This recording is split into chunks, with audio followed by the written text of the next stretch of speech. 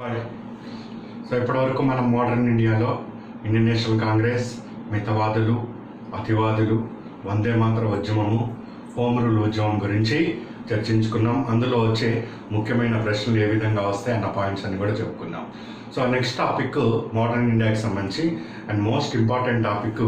అసలు ఇది లేకుండా అసలు ఏ ఎగ్జామ్లో అయినా కానీ ప్రశ్నలు అనేది ఉండదు. అదే గాంధీ యుగం.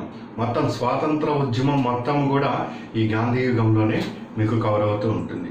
సో గాంధీ లేకుండా ప్రశ్నపత్రం అనేది రూపొందడం అనేది అసాధ్యం. అది ఏ ఎగ్జామ్కైనా కానీ ఏదో ప్రత్యక్షంగానో పరోక్షంగానో మాత్రం తప్పనిసరిగా ప్రశ్న వస్తూ ఉంటుంది. సో ఏన్షియంట్కి సంబంధించి అశోక, మిడ్విల్కి సంబంధించి అక్బర్, మోడర్న్కి సంబంధించి గాంధీ. సో ఇవన్నీ కూడా కీ పర్సనాలిటీస్. తప్పనిసరిగా వాళ్ళు క్వశ్చన్ అంటూ సెలెక్ట్ చేశారంటే వీటి మీద తప్పనిసరిగా ప్రశ్న అనేది ఉంటుంది. మీరు అబ్జర్వ్ చేస్తే కనిపిస్తూ ఉంటుంది.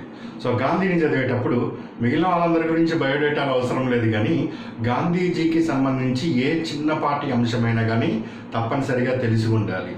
సో దాన్ని చాలా చాలా రిమోట్ ఏరియాస్ నుంచి కూడా వీళ్ళు గాంధీ నుంచి క్వశ్చన్స్ తీసుకొని వస్తారు. అందుకే సాధ్యమైనంత వరకు అన్ని కోణాల్లో కూడా ఈ గాంధీని మనం ప్రజెంట్ చేసుకోవాలి. సో గాంధీ పూర్తి పేరు మోహన్ దాస్ కరమ్చంద్ గాంధీ. జననం అక్టోబర్ 2, 1869. మరణం జనవరి 30, 1948. తెలిసిందే మీకు, అయినా కానీ కీ ఏరియాస్ ప్రతి పాయింట్ కూడా తెలుసుకోవాలి. సో గాంధీ తండ్రి పేరు కరమ్చంద్, తల్లి పుత్లీబాయి. ఇక్కడ ఆయనకి 4వ భార్య అని, కరమ్చంద్ గారికి 4వ భార్య పుత్లీబాయి. సో 4వ భార్య కొడుకు ఈయన. కాకపోతే మరి 4వ భార్య, 1వ భార్య, 2వ భార్య అని ప్రశ్నలోకి రాదు కాబట్టి మనం ఇక్కడ 4వ భార్య అని మెన్షన్ చేయలేదు. సో అది కానీ ఎందుకంటే దాన్ని కూడా టైం బాగాలేనప్పుడు కొన్ని అలాగే పడుతూ ఉంటాయి. 1888 సెప్టెంబర్ 4 నాడు ఇంగ్లాండ్లో లా చదవటానికి వెళ్ళాడు. సో ఇంగ్లాండ్కి వెళ్ళి అక్కడ లా అన్నది కంప్లీట్ చేశాడు. అక్కడికి వెళ్ళినప్పుడు ఈయనకి ఎవరో ఒకరు రూమ్మేట్ ఉండాలి. కొన్ని సందర్భాల్లో కొన్ని ఎగ్జామ్స్ ఎస్ఎస్సికి సంబంధించి ఇంగ్లాండ్లో ఇతని రూమ్మేట్ ఎవడు ఆ ప్రశ్న పడ్డది. సో అక్కడ ఇతనికి ఆశ్రయం ఇచ్చింది. మనకి వెళ్ళినప్పుడు ఎవరో ఒకళ్ళు, ఊరు కొత్త కదా, ఎవరో ఒకళ్ళు అక్కడ వెళ్ళగానే దిగాలి, లేకపోతే రైల్వే స్టేషన్లోనో బస్ స్టాండ్లోనో పడుకోవాలి. అందుకని అక్కడికి వెళ్ళగానే ఇంగ్లాండ్ వెళ్ళగానే ఎవరి రూమ్లో ఉన్నాడు అంటే ఫ్రాన్సివన్ మెహతా. చాలా సందర్భాల్లో ఈయన గురించి ఆయన ప్రస్తావిస్తారు గాంధీ గారు. సో ఫస్ట్ సారి నేను ఇంగ్లాండ్ వెళ్ళినప్పుడు నన్ను సాధారణంగా ఆహ్వానించి నాకు మంచిగా చూసుకున్న వ్యక్తి ఫ్రాన్సివన్ మెహతా. లండన్లో ఉన్నంత కాలం కూడా, ఇంగ్లాండ్లో ఉన్నంత కాలం కూడా ఇతనికి అన్ని విధాల తోడ్పాటును అందించాడు. Important point. సో 1888లో లా చదవడానికి వెళ్ళాడు. 3 years కోర్సు. లా కంప్లీట్ అయింది 91లో. లా కంప్లీట్ అయిపోగానే భారత్కి ఎప్పుడు వచ్చాడు చెప్పలేమండి. గాంధీ గురించి చిన్నపాటి పాయింట్, ఆయన చొక్కా ఇప్పింది కూడా తెలుసుకోవాల్సింది. అది జూనియర్ లెక్చరర్స్ ఎగ్జామ్స్లో ఇప్పటికీ రిపీటెడ్గా 4 సార్లు ప్రశ్న పడ్డది. ఎక్కడ ఏ ప్రాంతంలో ఆయన అర్ధనగ్న ఫకీర్గా నిలవబడ్డాడు అని. అంత ఇంపార్టెంట్ ఇది. సో లా కంప్లీట్ చేసి ఇండియా వచ్చింది 1891లో. ఈయన ఇండియా రావటం జరిగింది. ఇతన్ని ఫస్ట్ అసలు లా చదవమని చెప్పింది ఎవరు? గాంధీజీని.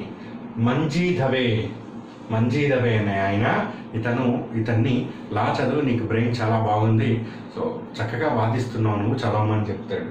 మరి లా చదవటానికి సరే ఈయన తండ్రి అంత రిచ్ పర్సన్ ఏం కాదు, సాధారణ వ్యక్తి.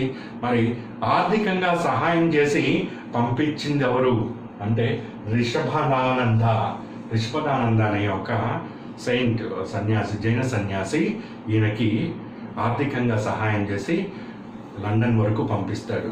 అక్కడ ఈయన దోస్తు ఫ్రాన్సివన్ మెహతా దగ్గర ఉండి లా కంప్లీట్ చేస్తాడు. అక్కడ లా కంప్లీట్ చేసి 1891లో ఇండియాకి రావటం జరుగుతుంది. అట్లా ఈయనకి సంబంధించిన బేసిక్ ఐటమ్స్ ఈ బయోడేటా ఉంటుంది. ఈ గాంధీజీని చదివేటప్పుడు మనము 3 కోణాల్లో ఇతని 3 స్టేజెస్లో ఇతన్ని చదువుతాం. ఒకటి, గాంధీజీ సౌత్ ఆఫ్రికాలో చేసిన ఉద్యమాలు. 2 ముఖ్యమైన ఉద్యమాలు చేస్తాడు. మొదటి సత్యాగ్రహ ఎప్పుడు, రెండవ సత్యాగ్రహ ఎప్పుడు, అది ఒక చాప్టర్గా దాన్ని మనం కంప్లీట్ చేయాలి. అక్కడ చిన్న రిమోట్ పాయింట్తో సహా మనం కలెక్ట్ చేస్తాం. సెకండ్ ఆస్పెక్ట్ని ఆయన 1915 జనవరి 9న ఇండియా రాగానే ఇక్కడేమీ స్టార్ట్ చేయడు ఆయన ఇనిషియల్గా. ఫస్ట్ చంపారన్ అని, కేడా అని చిన్న చిన్న ఉద్యమాలు చేసుకుంటూ వెళ్తాడు.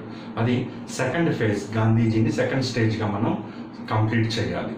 థర్డ్ పాయింట్, ఈయన్ని అసలు నేషనల్ పాలిటిక్స్లోకి ఆహ్వానించిన అంశాలు ఏమిటో చూసుకొని అక్కడి నుంచి గాంధీజీతోటి ప్రయాణం సాగుతుంది స్వాతంత్ర ఉద్యమం.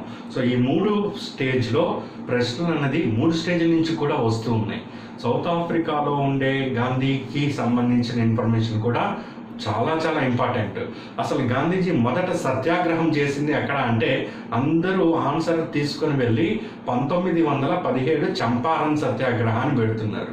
ఇది గతంలో గ్రూప్ 1 క్వశ్చన్ అండి, 2008 or 11 ఏదో. జస్ట్ ఒకసారి మీరు ప్రీవియస్ చూస్తే తెలుస్తూ ఉంటుంది. అండ్ సివిల్ సర్వీస్లో కూడా ఈ బిట్టు 4 సార్లు రిపీట్ అయింది. అందరూ చంపారన్ వెళ్తున్నారు కానీ చంపారన్ మొదటి సత్యాగ్రహ కాదు, దానికన్నా ముందే సౌత్ ఆఫ్రికాలో చేశాడు. సో గాంధీజీ ప్రయాణానికి సంబంధించి అందుకే ప్రతి చిన్న పాయింట్ కూడా చాలా ఇంపార్టెంట్. అండ్ దాని ఆన్సర్ అక్కడ ఉంటుంది.